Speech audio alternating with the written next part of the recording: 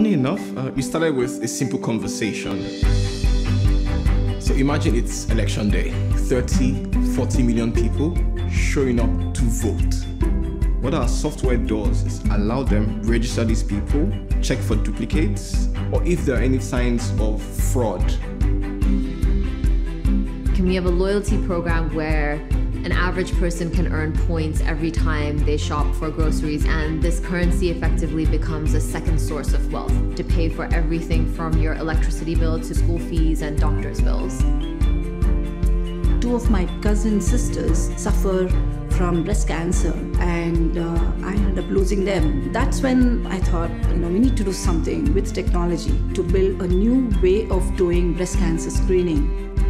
In my graduate school, I was one of 2 women in a class of 45.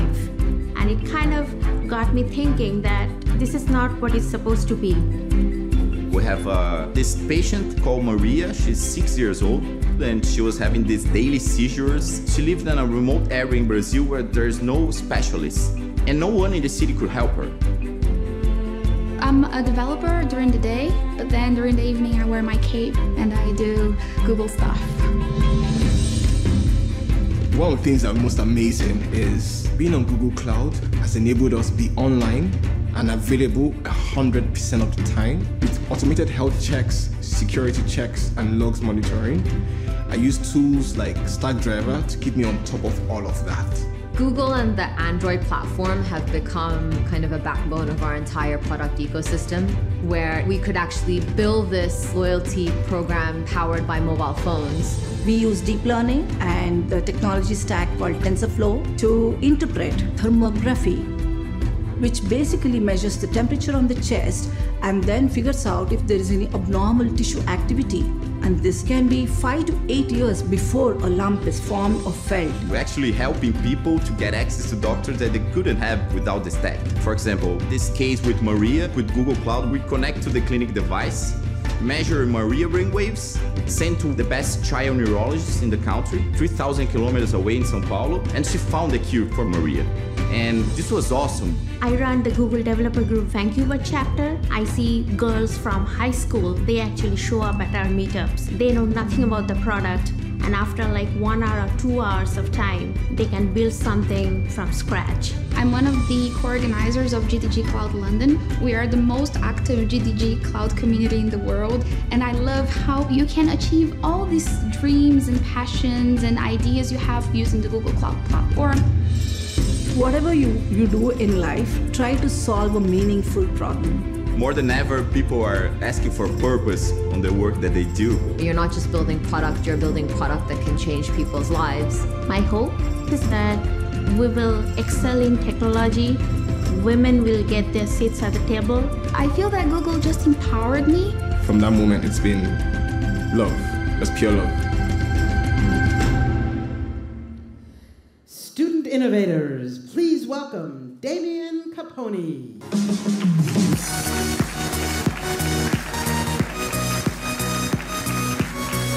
Hi, everyone. Thanks. I love a round of applause in the morning. It always makes me feel good. Gets up with a little bit of energy. I've been talking to a few of you already outside. Looks like you're stoked. You're ready to be here. You submitted a ton of content for us. The first people in the room took the first chairs in the room. I told them it was the splash zone. They sat there anyway. My name is Damian Capone. I will be your MC for the next couple of days. We are stoked to have you here. Might use that word a couple times. I am from Southern California. I wanted to thank right off the bat all the people you see that are still standing, all the folks that are helping out with all the production here, everyone that's part of the program itself who is running all of these student innovators, all the folks that will be teaching you throughout the next couple of days. There is a ton of content, and we hope that you are prepared to soak it all in. I wanted to start with a little bit of a story. And I might be dating myself here because I might also be twice as old as some of you, but that's okay. In the high school days, my high school days, and also in my college days, we would work on many a group project. Are you familiar with these, the group projects? Okay, immediate nodding, yes, Damien, we know what group projects are.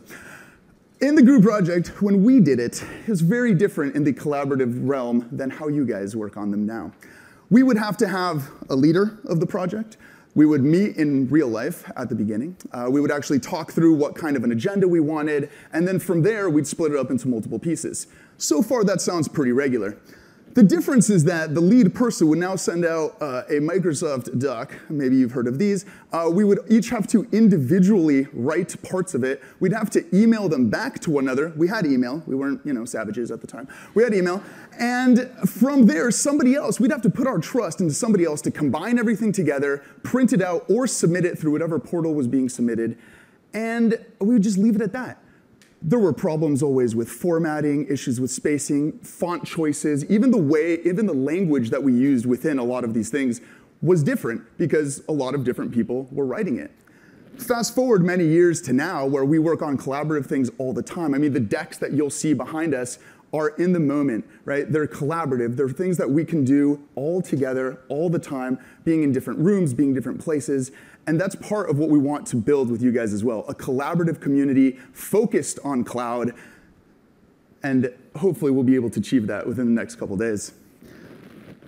I grew up in Southern California, as I mentioned, tell you a little bit about myself here, since you're going to be hearing a lot from me, and I don't want you to get too sick of me.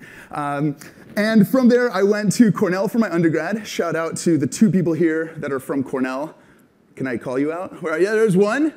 And the other one is over there in the corner. Perfect. All right. So my alma mater, they're doing something much more interesting than I am, though. I did industrial and labor relations, which is essentially a degree in how unions and management do not get along.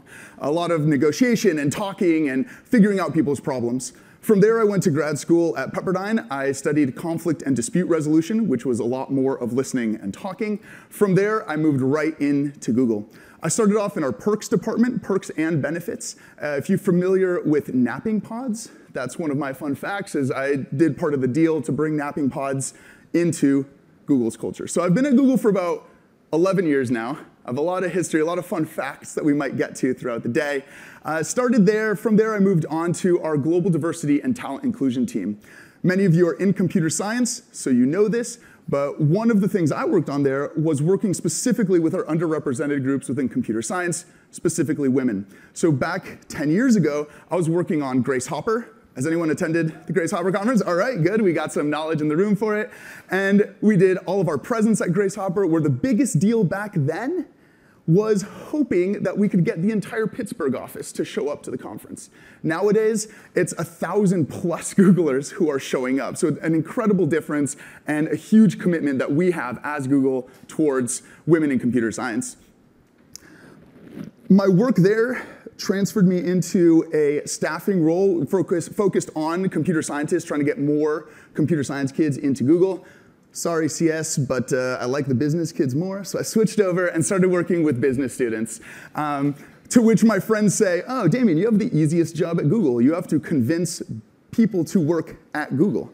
I'm like, yeah. I mean, you can think about it like that in one way, but you also have to think so many people associate Google directly with technology that for folks that are studying sales, finance, HR, something that's legal related, something that's marketing, right? Things that are not computer science, they forget that we are a possible employer for them.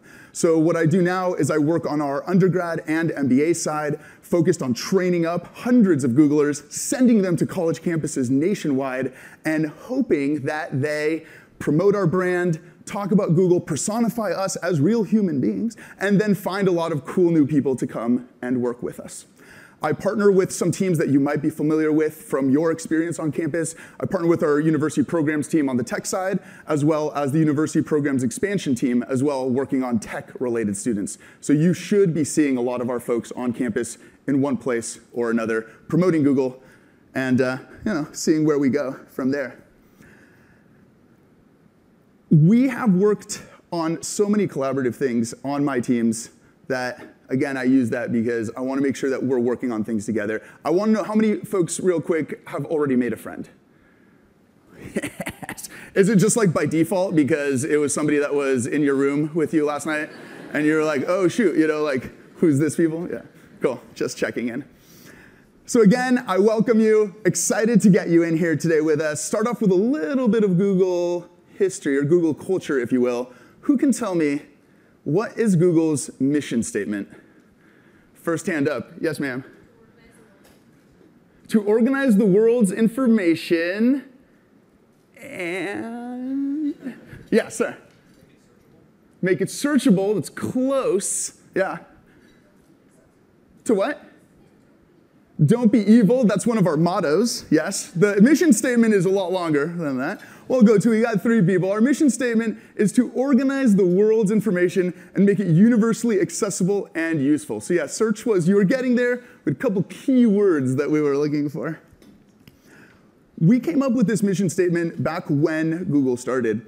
And it's been a mission statement that's stayed with us ever since. It's something that's core to our business, it's core to our business needs, it's core to how we work on things. And when you look at it, you also think, well, that's pretty big. I'm not sure how that fits to an individual, right? Or how it associates to what you'll be doing when you're on campus. The thing is, it doesn't associate immediately. It associates after you've spent some time working with us. So when I first started, I absolutely did not understand this. I didn't think that I was helping make the world's information accessible. But years later, I did start to see how my efforts with Google help us achieve this mission. So that's what we're looking for, is a way to tangentially align with it in one way, shape, or another. Over the next couple days, we do have a few goals for you. So it's not just sitting here, it's not just listening, it's not just having fun. It's a variety of things that we hope that we achieve through the way in which we've organized the days and through which the interactions that we have with you. Knowing the tools, understanding the tools, knowing the tech, understanding the tech. There's a lot going on here behind the scenes. Now, I watched a lot of your videos that you submitted early on. I read a lot of the what can I do with unlimited resources that you guys wrote before you came to this. A lot of really humorous and then also really solid events that you were talking about. And the range was incredible, talking about local issues, global issues, talking about social justice issues. A few of you focused on specifically on technology-related things. Others just talked about making all the LaCroix you could possibly make, right? There's like one person that laughed at that because they know that I'm talking about them. So there's a lot of things that you guys were working on, but this is our goals for you, right? Making sure that you understand the tools you'll be working with. Getting deep dives in all of these from professionals in that area. So we have a ton of really good speakers for you. They'll be coming, educating you as much as possible on these tools. Making sure you know GCP in all of its functions. Also, making sure that you are confident around the technical parts of these tools. So it's not just knowing it, but it's also being comfortable from a tech standpoint so that you can then teach it to other people. Remember, this isn't just for you. Right? We're trying to scale your knowledge to the people around you. So when you go back on campus, you're able to work with them, and you're able to grow what you know and what they know and build some of these dream apps that you were thinking about. And the last bit here that I've talked about a few times now already is this element of community.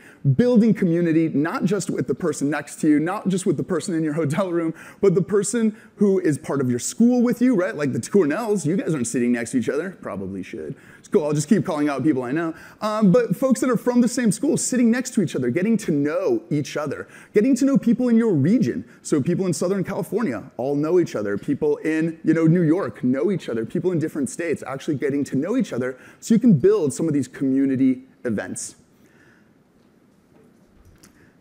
As we think about those, we want to make sure that you're doing events when you do them, regionally, if possible, making things bigger, figuring out how to scale something. And I think that we've selected the right people in order to do it. Right? We've certainly heard from, or we will hear, I guess, the type of people that we have here. I know you've all met each other, super creative folks, right? People that are engaged, people who know the technology, people who already are driven and curious as to what we're doing. So these are the folks that we have in the room. Folks that have this high energy that already came in and are excited to learn more. So we are pretty excited about all of that piece, right? We know that you want to be an expert in all of this space, so we're excited to have you. What were some of these? Oh, this was a good one. So if I had unlimited resources, I thought I'd call out the meta one in the room. Somebody said, if I had unlimited resources, I would hire a group of talented young individuals and ask them what they would do. Wait a minute. So clever, y'all.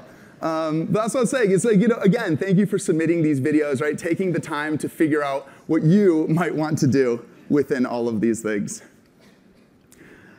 Because we're young, or you're young, and I'm twice your age, we like to get social on some of this. I don't know how many of you know this hashtag already, but the hashtag GCP Innovators is one that we want you all using. I've saw some of the photo booth pictures that were already down, so I think that's pretty exciting that you're already taking advantage of that, and making sure that you're able to use those and posting all the things on the Snappygram. So making sure that you've got things on whatever social medias you choose. Is that not what it's called? Okay, thought I was close. Making sure that you're posting things on the relevant areas and making sure that you're able to step up and show the rest of your student population what you are up to over the course of this week. Let's see, we also have the rest of the demo space. I know there's a lot going on out there, so might be able to check that out whenever you have breaks and whenever you have sort of that extra time. I'll try to keep us on time as much as possible, so either from the back or from the secret side places, but making sure that we are able to learn as much as possible in the time allotted to what we have. And with that in mind, I wanted to finish off with a few key reminders for you. So these reminders are, one, you're an adult, use the bathroom if you need to. You don't have to wait for a break if you need to. The agendas should all be within your packets, right? You have that. You should be able to keep that and be able to learn from it. Making sure that you are learning, take the notes as you need to take the notes. Enjoy, ask the questions when eligible. Pull those of us that are working here aside, ask us questions during breaks. Get to know the Googlers, get to know the people from the different demos that are being shown, get to know the VACO folks a little bit better so that you're able to come back to campus knowing everything that you need to know. And lastly, but surely, is again this element of community and collaboration, and making sure that you have those under your control, making sure that you're able to grow within our program. So with that, I want to get into the stuff that we're already doing. I wanted to bring out Aaron and Cindy, who you already know from VACO. You should have had a lot of communications with them already. They should not be strangers to you. And they will be instrumental in your learning plan. So being able to tell you all about what's happening within the program, building the program with you. They should be your first line of defense for all questions that you have. And they're going to kick off the rest of this day this morning with some program beginnings, right? Some information for you and what you'll need to know. All right, so let's bring them out, Aaron and Cindy. Cindy, sorry.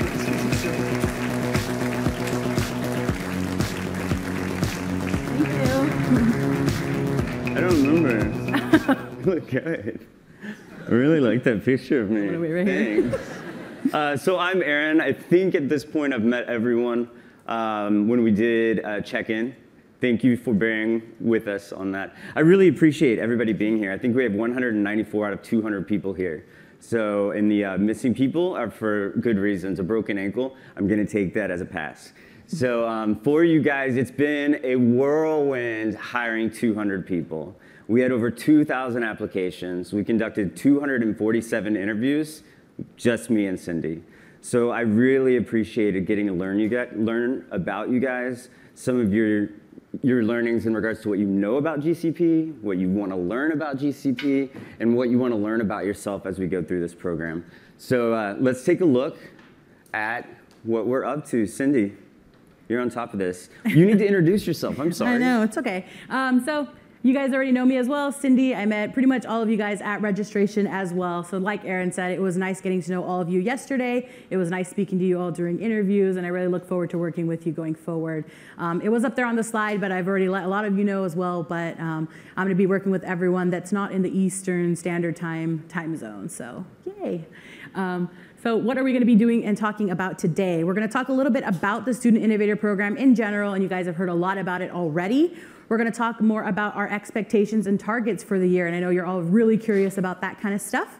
We're going to talk about the 2018 timeline and what you can expect from this upcoming school year and the program.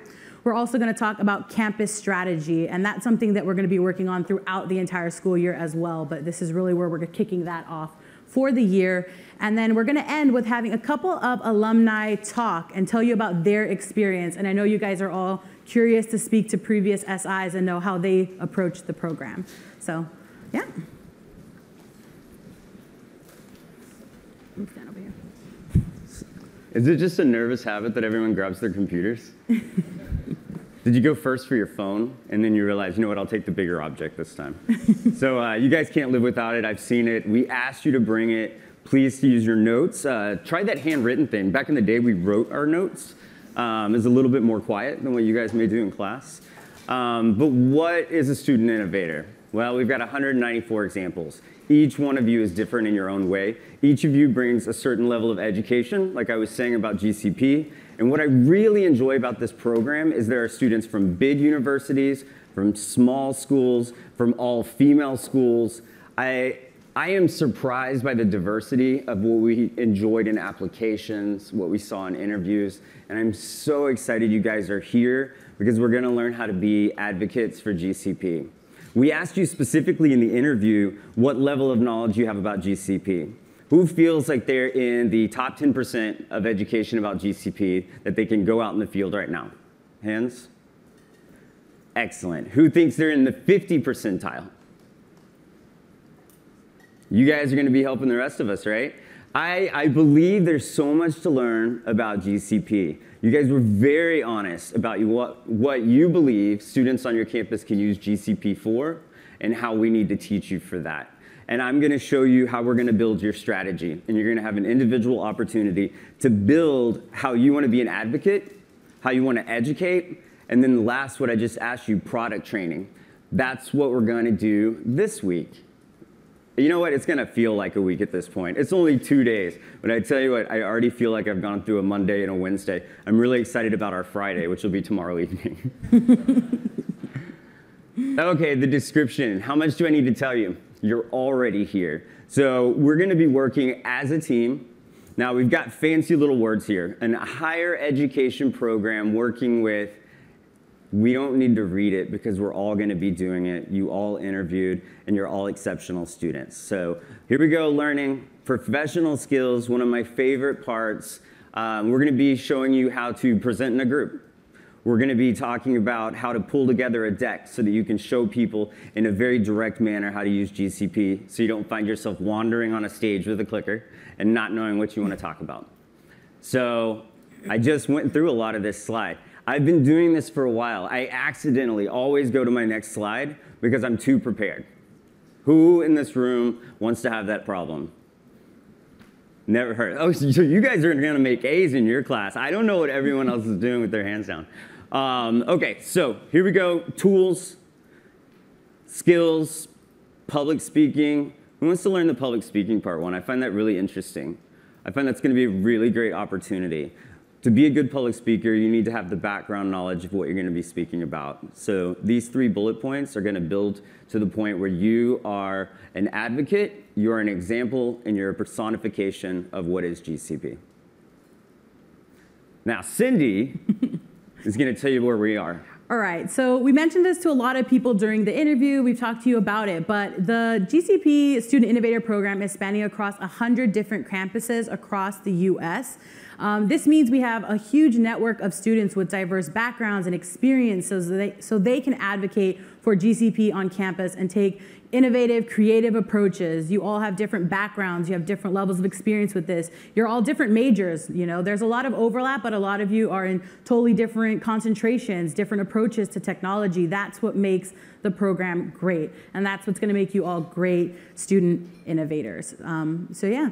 You've met everybody. I think I heard before when he was talking that a lot of people aren't even necessarily sitting next to the people they're going to be going to the same school with. So it's great. Take this opportunity when you're here with all of your other student innovators to network, meet people, you know, make friends, learn from each other. And you guys can definitely use each other throughout, you know, the course of the program to find different approaches and what's working for people, you know, on the East Coast, what's working for people on the West Coast, what's working for people in the middle.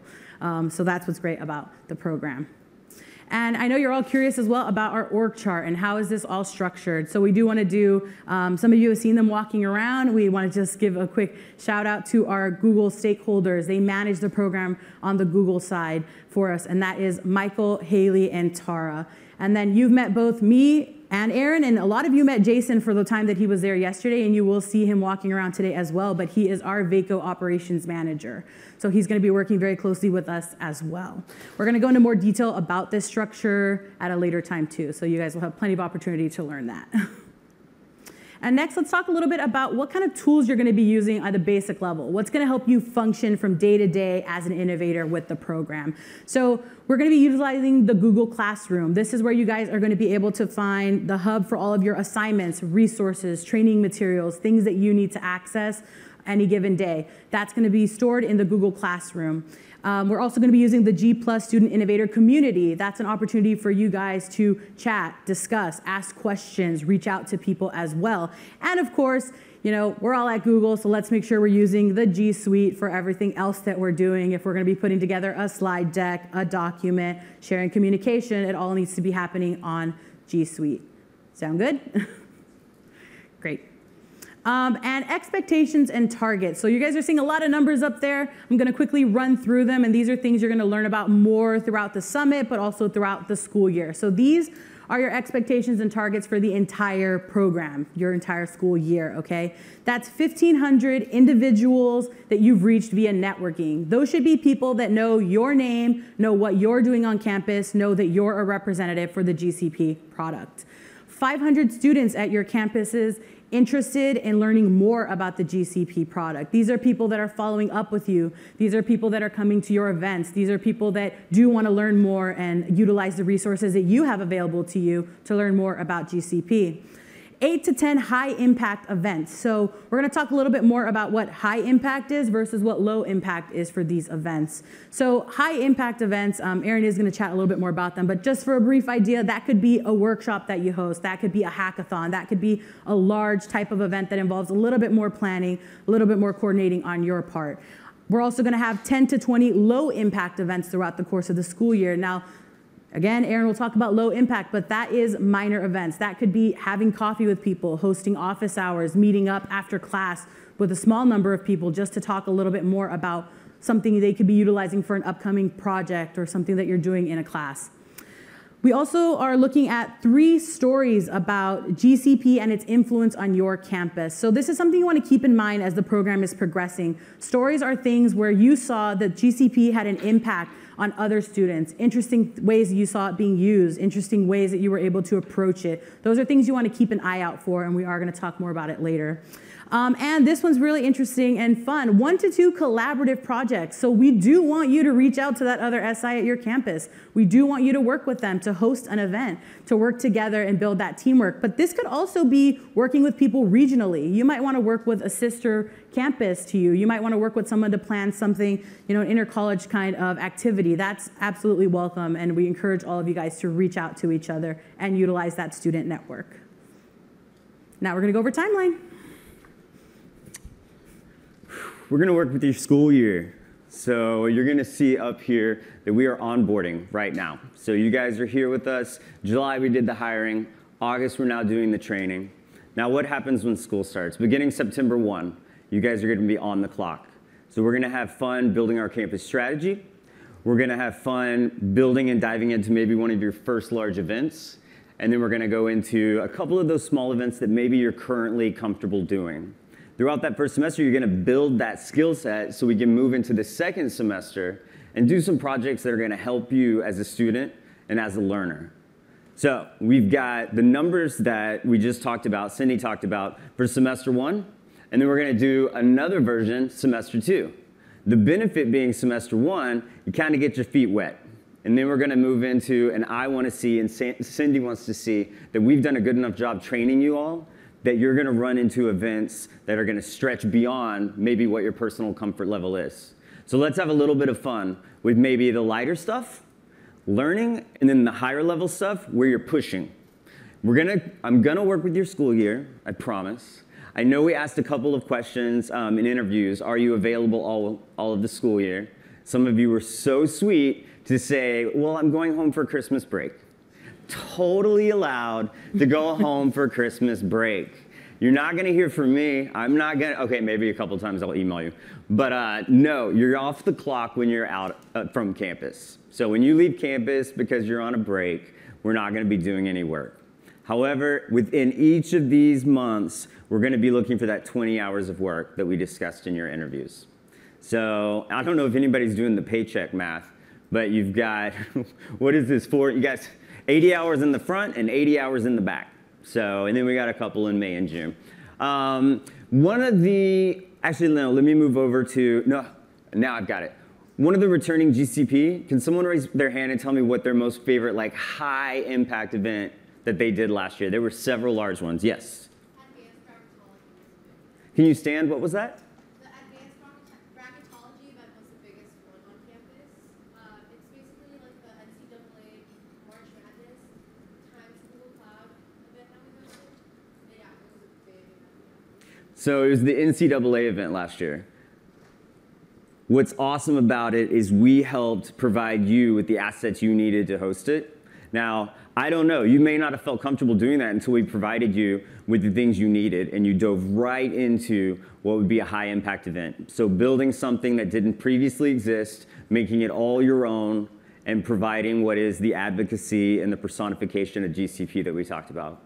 Now, the low impact events are the ones you don't have to go hard on these. These are the ones I want you to settle into, make it personal, talk one-on-one if that's what makes you most comfortable. Maybe you do office hours. Maybe you do a brown bag lunch. Now, brown bag lunch, some of you have asked. That's simply saying, hey, can we all get together? Can you bring food? We're going to sit at this table. There's 6 of us. And I want to tell you about GCP. I want to talk about how we can be more collaborative because, hey, man, I don't think we did that last project as well as we could. Why don't we do a little bit more collaboration using GCP and the entire G Suite education platform? I'm excited. I'm excited because all of this hard work should make all of your classwork a little bit more simple. Well, comfortable. It's not going to be simple. You guys have some hard stuff.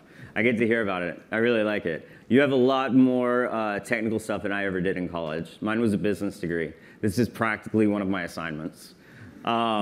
So we need you to do those 750 personal introductions in semester 1. Cindy mentioned the 1,500 over the course of the school year, and then 500, the way I like to think about the contact addresses, 250 per semester.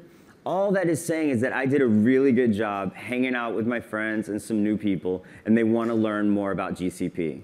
So you should be tantalizing them enough that they want to come in and say, yeah, go ahead and reach out. What you got? It's not hard, it's also not easy, and it's going to be that personal skill set that allows you to jump out in front of people, introduce yourself to people to the product. I think it's really fun. I think everyone should have like one thing, one personal thing that people don't expect from you that you can talk about. So it's pretty cool. Even to the point you can share it with family members and they can give you that look of, I have no idea what they're saying. They go to school for this. I'm so excited they're talking about things I don't know because they're going to teach the next generation. Campus strategy. Let's start from the top, work our way from the bottom. So campus strategy, bird's eye view of what we're going to be working on. So we're going to build from our objectives. This is what I want to accomplish. It's your campus strategy. My objectives are X, Y, and Z. You can write them down now, but we're definitely going to be talking about them through the rest of the week.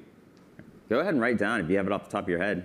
Oh, campus strategy objectives. What are those? What do I want to learn? What do I want to show? Who do I want to talk to? We're going to talk through that. You're going to work that out, and you're going to do all of this with pre-planning. We're going to try not to do it on the fly. So we're going to take this time before school starts. Actually, September 1, we're going to work on this. September 1, we're going to take this time for you to look and say to yourself, this is what I want to get done. This is what I want to do. I want to do a big event, a couple small events, and I want to meet this number of people. Sound good? What does that look like? Well, we need to look into what is the institutional map of my university. Who's who? Where's that? Where am I going? How can I build it? One of the most important things that will help you through the entire project is to understand who you need to know to complete your objectives. Who is responsible for this room I want to do an event in? Who is the president of the student government so I can make an easy reach out to them? You're going to think through it before school starts so that the moment you get into class, you can make this very easy for yourself with your pre-planning. So we're going to drill down, bird's eye view. I'm going to stand up here.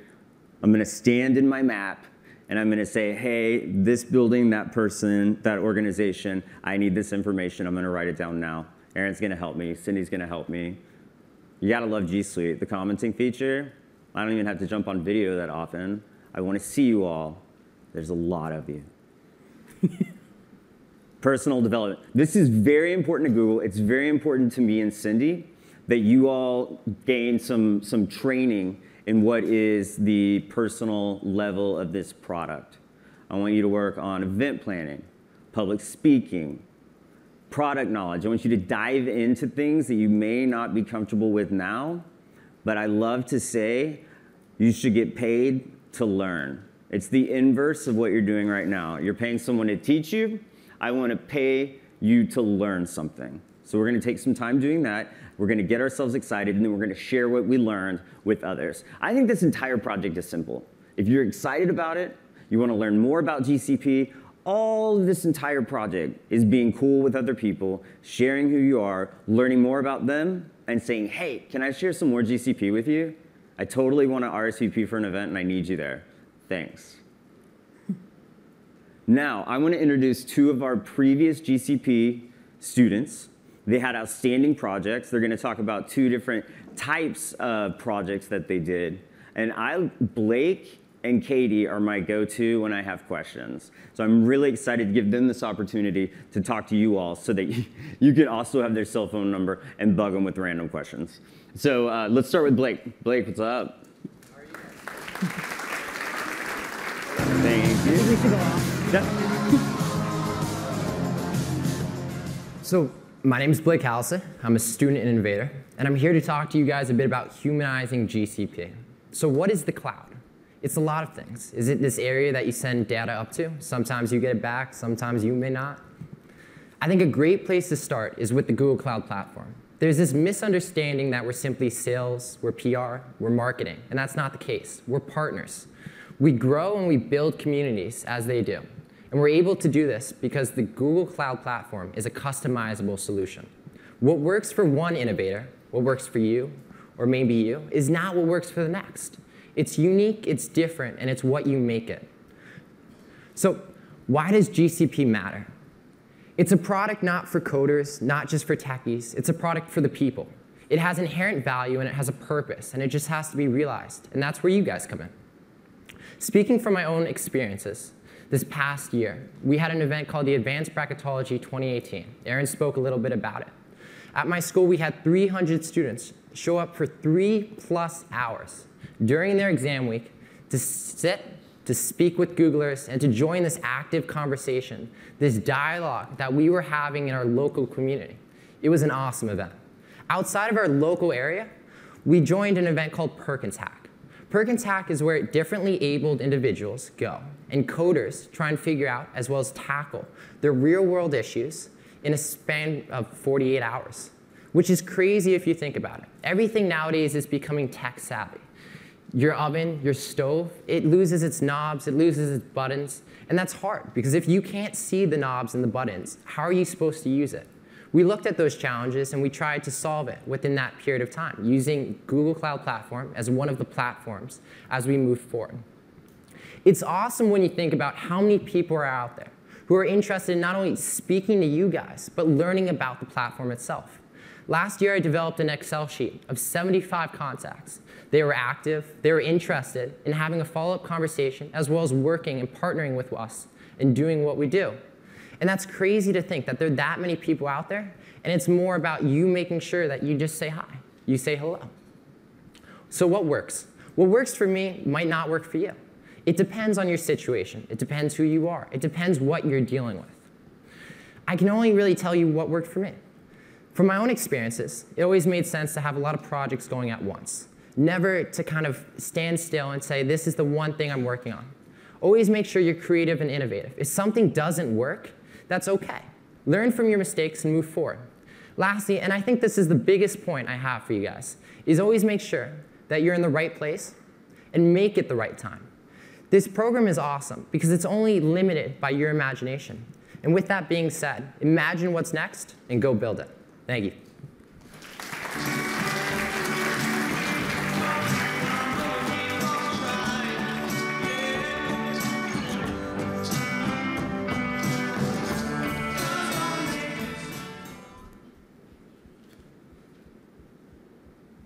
All right.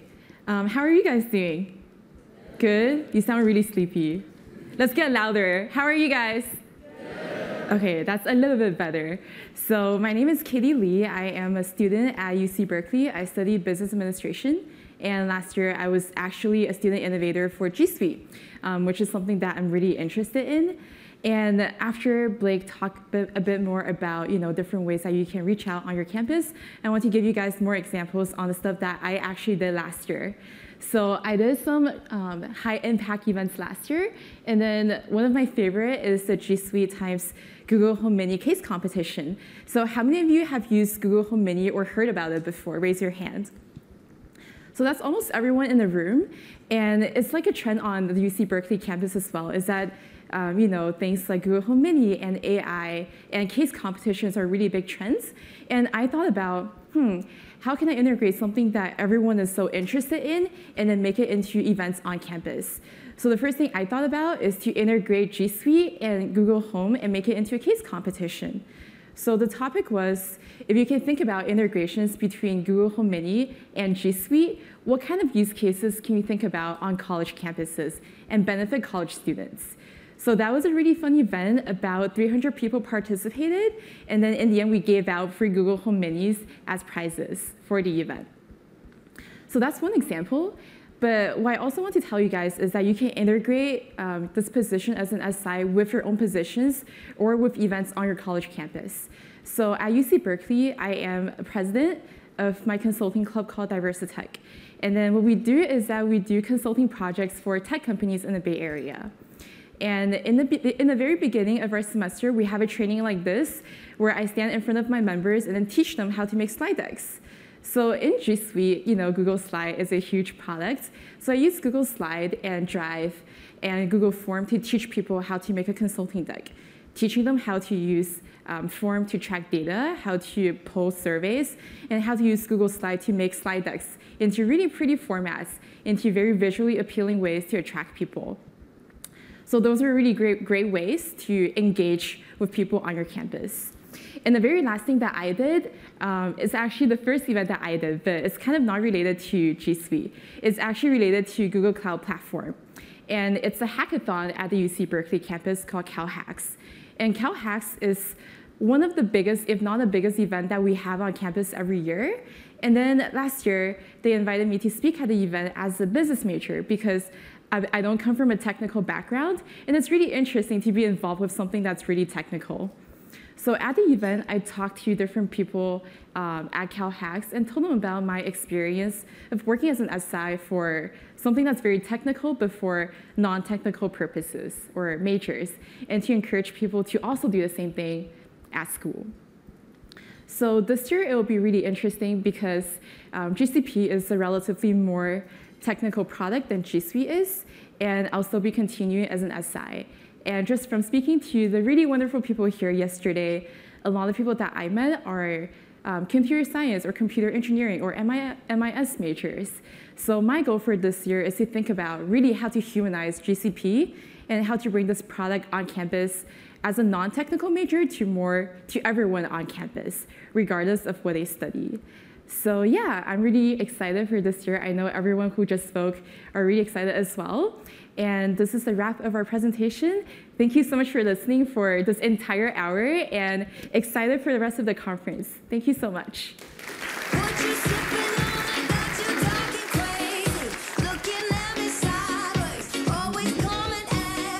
I love those two. They are so impressive.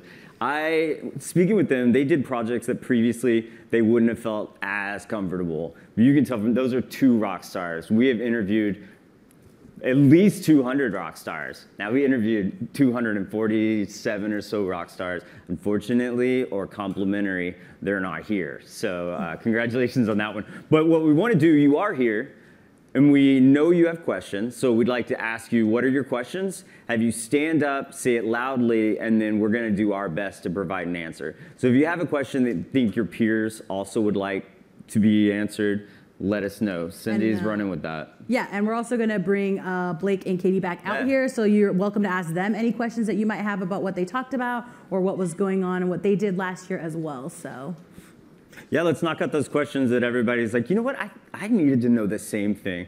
So yes, green mic. Hey, how's it going?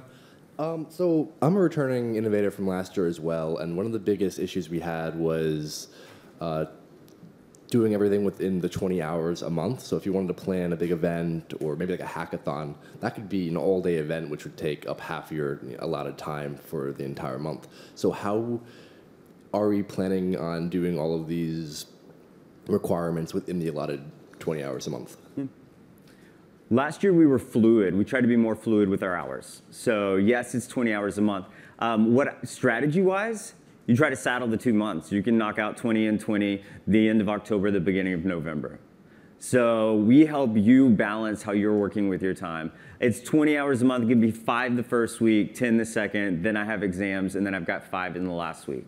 So yes, last year I saw a lot of these challenges. We worked around the clock as best we could, and obviously we helped people when they went over with hours, because everyone should be paid for their hard work. So no, we're looking forward to it. It is a difficult challenge, and that's what we're here for, because it's not an easy answer, as I just rambled. Yeah, and absolutely, you know, every situation is going to be slightly different as well, which is why we encourage you to always reach out to your program managers to ask more specific questions and say, I've got something going on. Is there something that we can work on? Is there a way for us to work around this? What other resources can be provided to maybe cut down on my planning time? Those sorts of things. Awesome, thank you. Thank you. We were going to use the green mic again. Green mic. Hello, as another returning SI, I know last year there was a lot of credit redemptions and stuff like that, and I was wondering if those codes would be returning to provide students with a way to be able to interact with the cloud platform. We're working on it. So last year was a lot of learnings. This year we're still developing. Best part, we're listening to you guys to see what is most effective. So just like you guys building a strategy, I don't have an answer yet, but I'm going to find that answer for you. All right, so one of the problems, well, I'm a returning SI. My name is Viri, by the way. I'm at San Jose State. And one of the problems I encountered last year was getting in touch with professors, like getting them to basically incorporate the platform into their curriculum.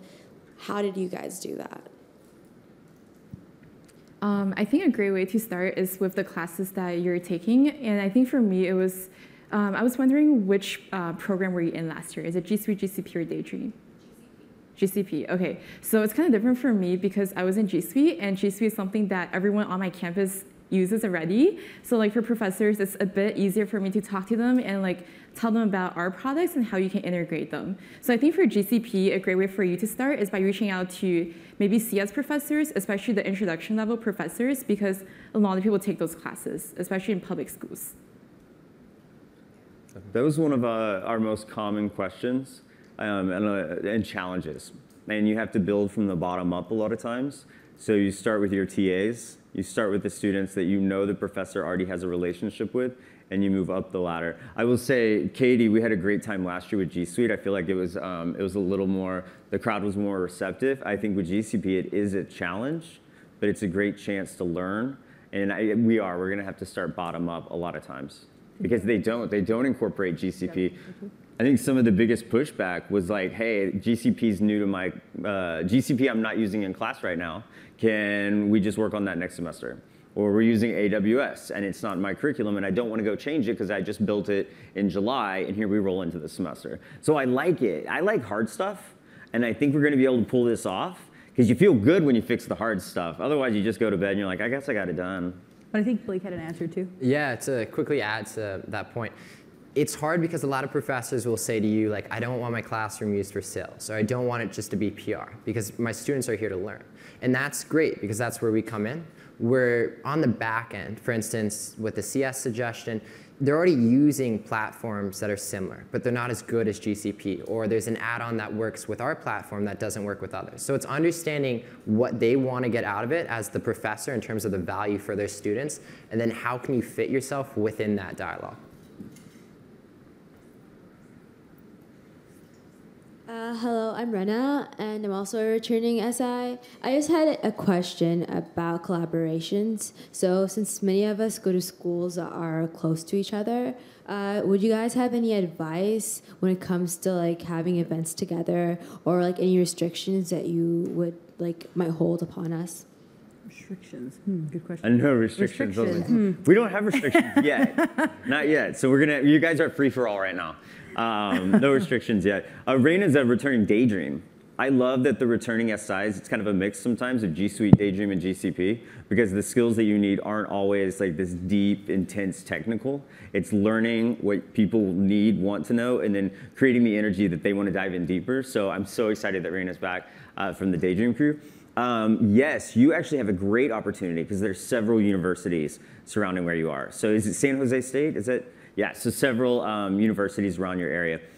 We connect. I think you guys, a lot of you signed the privacy kind of thing, like, hey, you can share my personal information with others. That's one of our biggest challenges, is making sure people are comfortable with introductions. And then I think last year, because we had some great experiences with G Suite, we plugged a couple of universities together. They were too far apart, but then they started to learn to better use Hangouts, and they could integrate that into their project planning. I like the efficiencies of it because you can both accomplish a project with your collaboration instead of carrying the entire load on your shoulders.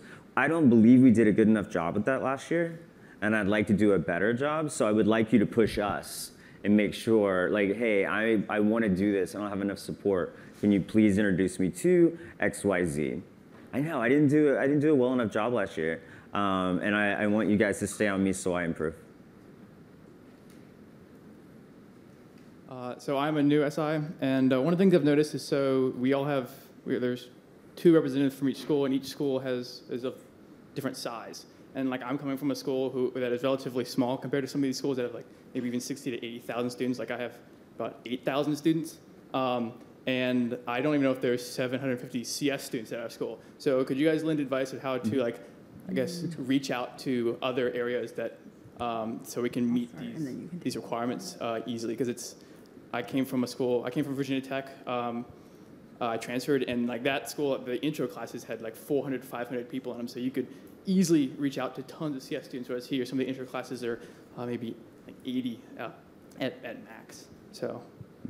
That's a really good question, and I know that it definitely is a challenge because every university is totally different, and that's where the campus strategy really comes into huge play, because depending on what your school's needs are, the approach is going to change, right? Everyone, just like you're saying, sometimes the classes are smaller, sometimes you have a little bit more people kind of swarming around you that you can kind of pull from for that. But I also think that's where some of the collaboration is really key as well. So in a school where you might not have as many students, you may want to reach out to somebody who's at a school that is larger, that's close enough that you guys can collaborate on a much larger event and a much larger scale that can attract students from multiple schools to come in to that one event. So I know that when I spoke to some of you guys during the interviews, a lot of you mentioned already working collaboratively with other students at other schools to run hackathons, to run workshops, to do these things.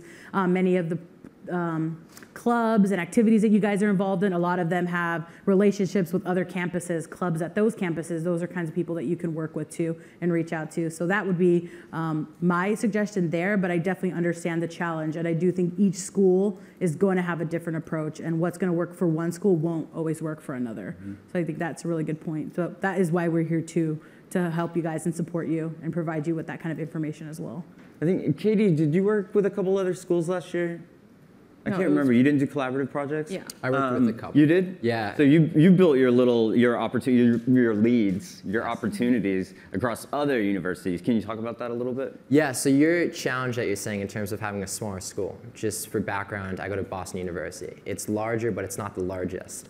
And I really think what was limiting to me is, like, obviously they want us to kind of keep around 20 hours. But again, the program scales as you do. And I think what you can do then is you pull in other student innovators, so you figure out who's locally within this community and kind of access them as touch points and figure out what works for them, or can you collaborate on something. But in terms of having a smaller number size, what's great about that is I was limited a little bit because I didn't have so much time to get to know everyone, to have all these one-on-one conversations that I want. And really with the Google Cloud Platform, it's great because it's not quantity, it's quality. It does a lot of things, it does. But at the same time, it's also how much does it do and what is the value that it provides them. So when you have a smaller group or you have kind of one-on-one sessions, you can really sit down and figure out what works for this individual, how can I improve their life, and then at the same time, what should I kind of give back or figure out for the program internally. Nailed it. Okay, real quick, adding on to his, you guys talked about collaborating both locally and remotely with other student innovators, but as far as I can tell, like my college, I'm the only one from my college here, so I'm not sure if there's another student innovator at my college, which would make me the only one, which might make this a little bit more challenging in terms of trying to organize things locally and trying to reach out, because I only have so many contacts myself, whereas if you had two people, you could combine contacts and collaborate and put things together. Okay. So I was going to ask how that might work out. Yeah, so that's actually a really great question. Each university will, or campus will still have 2 SIs. So not everyone is here in attendance. So most of you are here, but not everyone. But each school does have 2 SIs. So before the program actually kicks off and you're going to work, we will do an introduction and make sure that you know who your fellow SI is, so you can work with them. So there will still be 2, even though you might not have met your co-SI for your university or school, they are going to be there. Which school is it so I can get on top of it today? Johns Hopkins. Oh, Johns Hopkins, yep. I have some homework. I'll get you a friend. We have a question way back here. Hi, so I'm a new SI, and I was wondering about like program budgets, because for example, in my school, like you have to pay to reserve a room to like host an event. $2 a month. Do you think that rolls over? It does. So as far as the budget goes, I think this is maybe on one of the FAQs, but it's kind of a reminder anyways, but you are allotted a $50 a month budget for room reservations and stuff like that. But if it is something, I believe, I can get clarity on it, but I believe a lot of that will roll over as well. If you're trying to plan a much larger event and you don't want to use that budget for like the earlier part of the year and you want to push it over to the end, that is something that you can do as well. Okay, thank you. Yeah. Katie is master at budgets. How did you work it last year? Because I know you had a little bit of a pricey one. Towards Oh, the end. yeah. So you really got to be smart about how you spend your money. Okay, this is like my word of advice. So last year, I was thinking to do a Google Case Comp in, I think, first semester, but then it didn't roll out until second semester. Yeah, so it rolled out in spring semester because we have a semester-D system. And then, as I mentioned earlier, we gave out Google Home Minis as prizes, and then I actually purchased them with my budget. So I contacted Aaron when like Google Home Minis were on sale in November-ish, and then I was like, Aaron, I want those. So let's see, your budget gets rolled over. I didn't use any of my budget in first semester. So I had about $200 going into the second semester, and then we purchased 5 Google Home Minis as prizes. So they do accrue over, and then you have to be smart about what you want to buy and when you buy them, because it makes a huge difference. And I think it's the same thing with room res as well. Like when you have that, like knowing how much that costs, how much money can you have left to buy other stuff. And I would definitely recommend too, just from my own experience at my university when I would host events and workshops and stuff, if you can work through a club that's already registered with your university, that helps tremendously because they don't usually charge you, stuff like that. So I would definitely use that. If you're not already going through an org that's registered, try to, because you get it for free. To quickly add on to that point, I'm sorry. So when you look at your fellow kind of student innovator, they're great because they're another contact, they're another lead for figuring out, okay, who to collaborate with and who are these separate groups. But going off of kind of what's been said, if you work within the clubs, we were trying to book a room that was around $20,000. And that was way out of my budget. But at the same time, if we partnered with 4 or 5 clubs and really made it a school event, the price became 0. Because what they recognized was it was a student-run event. It wasn't Google, it wasn't GCP per se, but on the back end, we were really the organization that was pushing and driving kind of where we headed, what is the conversation. So it's not sometimes always, we need to only speak about what we're doing, but at the same time, it's about joining this collective dialogue. These two are outstanding. I tell you, I learn something from them every week, and I'm so intimidated. But thank you guys. Please be my friends. That's unexpected. Yeah. We're like, I thought he's gonna say, oh, I'm so happy. He's like, I'm so intimidated by you guys. It makes me work harder.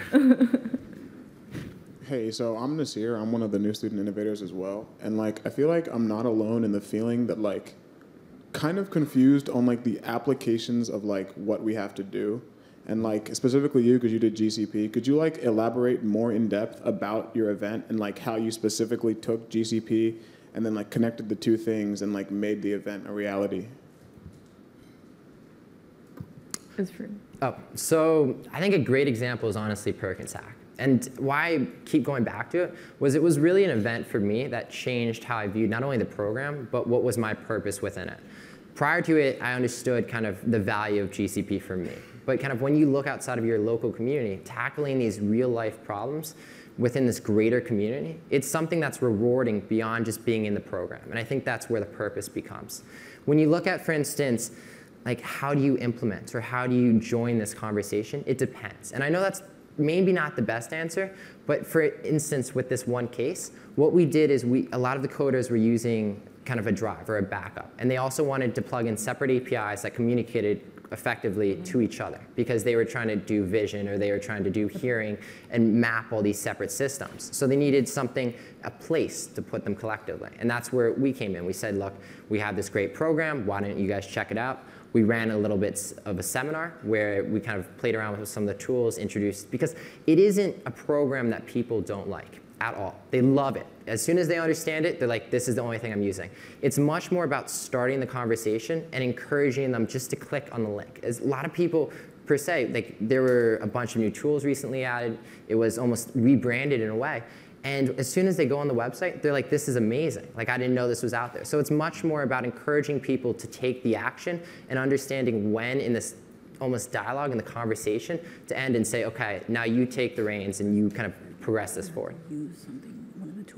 It looks like we have time for one more question, and I'm hoping that you two will be available during the break to answer some additional questions. Yes. Good. We have a lot of great questions in the room. One more here.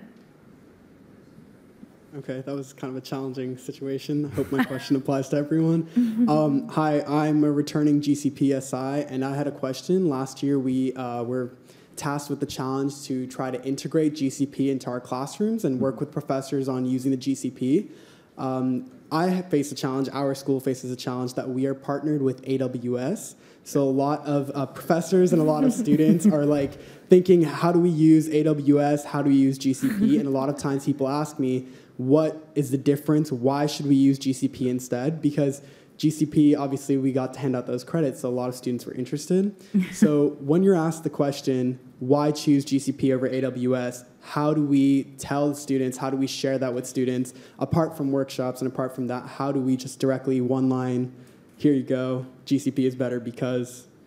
I actually honestly think the best approach for that, I mean, it all has to come from your opinion. Obviously, this is not the official word of Google, and we don't want to trash talk AWS or anything like that, you know? But I think your answer should always come from your own personal experience. I mean, that is what appeals. That's why we selected you. We feel like all of you are interesting, personable people, people that other people want to talk to and have convos with, and they trust you, and they're going to trust your opinion. And one of the interview questions that we asked, and I'm pretty sure everyone got asked it, was, have you ever had to sell anything to anyone? Or what was the last thing you bought because a friend asked you or told you about it? And part of what we're kind of getting at and asking you guys and letting you understand is that people trust the opinion of somebody that they trust because they feel like they're an expert. So if someone's asking you, why do you think I should use this over something else, give them your honest answer. And not just because I have free credits and I want you to do it, but more like, I personally think it's better because of this. I've been able to use it because I needed to do this project and it helped me get there.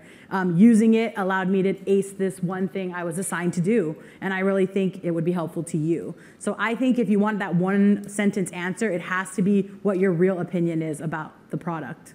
Yeah. Just be genuine. Is that it? Thank you guys so much. Thanks, guys. We'll be available at the break. Thank you for your energy. Thank you, Katie. Thank you, Blake.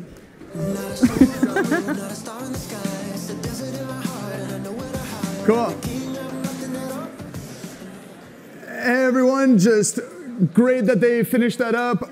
You already knew what was happening, time for a break, but I get to let you know that you're going on a break. That's one of the benefits of my job. Well, two things I wanted to mention. The first was the demo space. Again, make sure that you utilize it, take all the pictures, use all the hashy tags. The other thing, I was alerted that upstairs, those Polaroid cameras, don't take the cameras. leave the cameras on the tables and then fill them with film and then take the pictures. And then you can take the pictures. Two things of taking pictures. But leave the cameras. And I know there's more film coming if we already ran out of all of said film. So we'll see you back here, 11 o'clock, butts in seats, when we will start with some GCP training. Thanks all.